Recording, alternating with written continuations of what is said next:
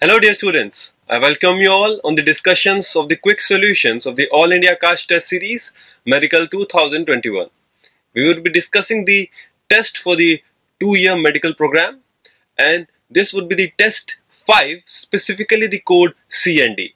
This test was conducted on 19th of January 2020. Dear students, let us proceed to the first question of the test. Dear students, question number 1 says, a wire can be broken by suspending a minimum load of 30 kgs. The minimum mass required to break the wire of twice the diameter is. Dear students, for a wire of same material, the breaking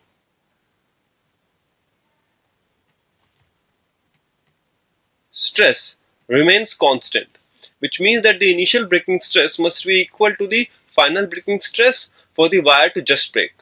Let the initial radius be r, then the final radius is 2r, that is twice of the initial radius. The initial stress is 30g divided by pi r square. Let the final mass be m, then the final stress will be mg by pi 2r square. Dear students, this means that m would be equal to 120 kg. And therefore, the correct answer for this question is option number 4. Now let us proceed to the question number 2. Question number 2 says, the Young's modulus of brass and steel are 1 into 10 raised to power 11 Newton per meter square and 2 into 10 raised to power 11 Newton per meter square respectively.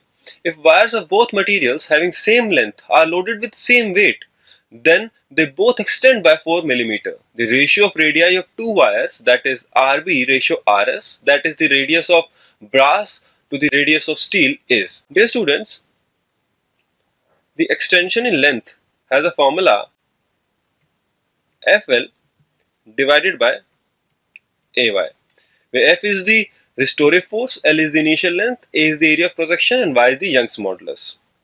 Dear students, for delta L to be same, we can write down that AB by AS would be equal to YS by YB. Therefore, dear students, we can also write that RB by RS square would be equal to YB by YS. From this equation, we can write down that RB by RS would be equal to root of ratio of YB and YS, which we can write to be equal to root 2. And hence the correct answer for this question is option number 1. Now let us proceed to the question number 3. Question number 3 says, the increase in pressure required to decrease the 100 liter volume of a liquid by 0.004% is. It is given that the bulk modulus of the liquid is 2000 megapascals. Dear students, the bulk modulus can be written to be equal to the excess pressure divided by the negative of the fractional change in the volume. Dear students, from this we can write down that delta P would be equal to minus B into delta V by V. On substituting the given values, that B is equal to 2000 megapascals, that is 2000 into 10 raised to power 6 pascals, and delta B by V to be equal to 0.004 by 100. We can find out the value of delta P to be equal to 2000 into 10 to the power 6 into 0.004 by 100. This would be equal to 80 kilopascals. And hence the correct answer for this question is option number 2. Now let us discuss the question number 4. Question number 4 says, one end of a uniform wire of length L and mass M is attached rigidly to a point on the ceiling and a block of mass capital M is suspended from its lower end.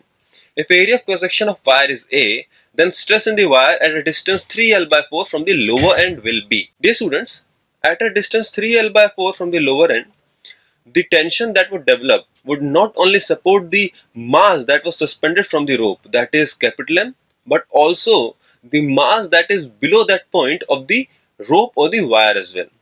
Now since 3/4 of the wire is hanging, the total mass that hangs and that is to be supported by the tension should be equal to the hanging mass, that is m, plus 3m by 4, and the corresponding weight can be calculated by multiplying by g.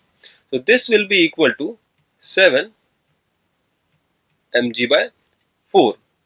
Dear students, in this particular case, if the area of cross section is A, then the stress can be calculated as the tension, that is 7 mg by 4 divided by area.